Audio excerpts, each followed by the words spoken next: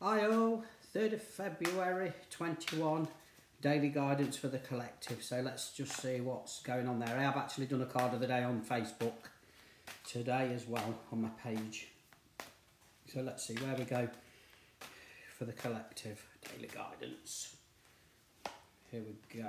So, Page of Pentacles, it's most probably it is linked in with the one that I've done on my page as well, emotional, going through quite a lot of things. But here we've got the Page of Pentacles as well. So this is where we're perhaps doing a lot of thinking about finances, money. Is our job safe? Can I get this new job with the way of the world? So there's quite a lot going on at the moment as it is. But with this, I just feel it's taking control of yourself, of your finances, of money. Yes, holding back, not spending as much, just weighing it up, saving it for a rainy day with all the transition of change. But Page of Cups, it's like a new chapter for majority of us. And I do feel majority of us, because I feel there's a lot in the shit. There's a lot worrying, there's a lot panicking. So we have got to sit back, clean sheet, clean canvas, start writing new, start moving forward, start planning.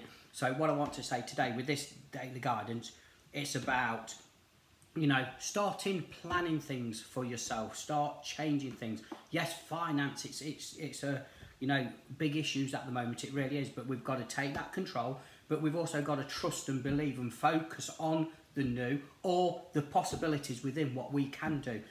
Remember, there is always help there if we ask. There's always somebody there to give us guidance.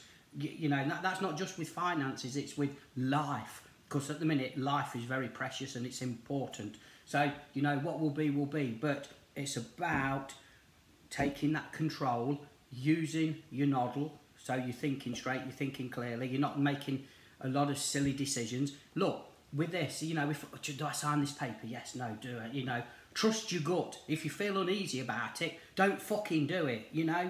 Wait for another day. Wait till you feel, yeah, actually I'm positive, it's great, yeah, this is good to do it. So trust your gut with finances and with everything. There's a lot of people that get burned to jump in with 2 feet without even looking at it, looking at the bigger picture. So take your time. This is the way of the world. It's new beginnings, it's new starts, even with finances, even with work. There will be some good news. If someone's looking for a job or work this week, I do feel this is coming out for them, because it's a new beginning, it's a new cycle. So something good is coming, something is on offer. So watch this space.